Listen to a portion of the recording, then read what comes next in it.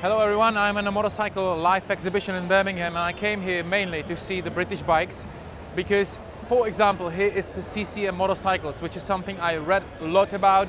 I saw many YouTube videos, but I haven't seen it in live because their bikes are very special, always sold out basically.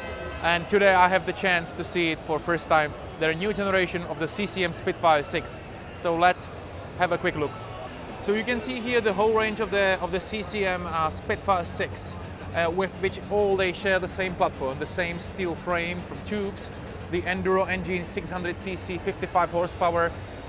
They have a very special, sort of a look, which now is homologated only in the UK, but it's supposed to be homologated for the whole Europe pretty soon. But then it will probably need to get airbox because this probably is not EU4 compliant. You see 18-inch front wheel, quite of a narrow tire. It's Mitas from the Czech Republic, by the way, it's a funny thing. And the 19-inch front wheel, loads of luxury parts in it. Marzocchi front fork. There'll be Hell Performance brakes, which is British. A lot of British brands are used on the bike. So basically the handlebars are British ones. Controllers, I think mirrors. What we also see here, there are masters of exhaust.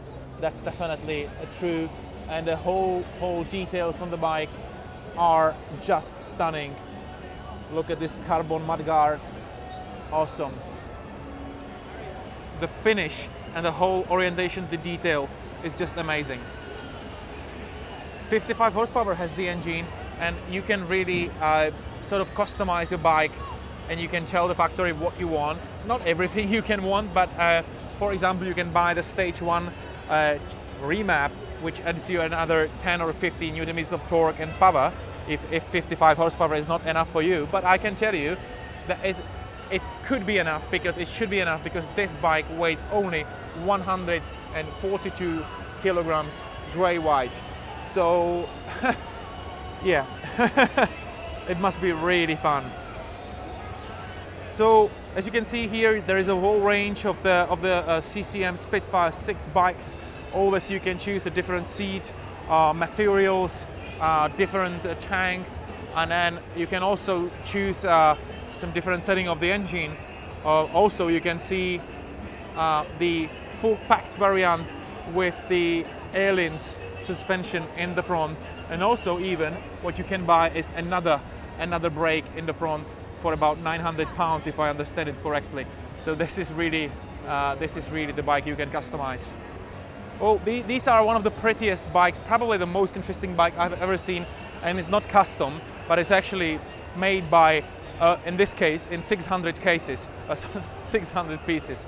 And the thing is that the previous generation of Spitfire, Spitfire Cafe Racer, Spitfire Scrambler, were all sold out. It was about, I think, the first batch was about 150 pieces, and then units, and then it was about 300 units, and it was all sold out within a few days or something.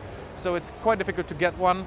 And also, as I said, right now it's not homologated to the rest of the Europe, but it should be soon. And I just dream about riding one of these bikes, because I like lightweight motorcycles, and 142 kilograms, this awesome design, and single cylinder, which has his roots in the Husqvarna engine in the enduro. It must be really damn fun and damn stylish thing.